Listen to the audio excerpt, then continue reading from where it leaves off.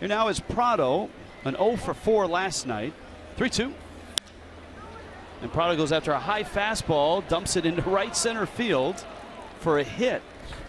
Oh, that is absolutely lovely to get your day started off like that. Swing at a pitch that you probably shouldn't and end up just doing a little lob job out there over the second baseman's head.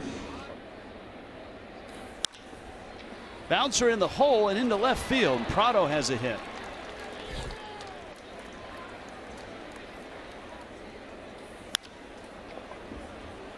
Prado into center field. That's a base hit.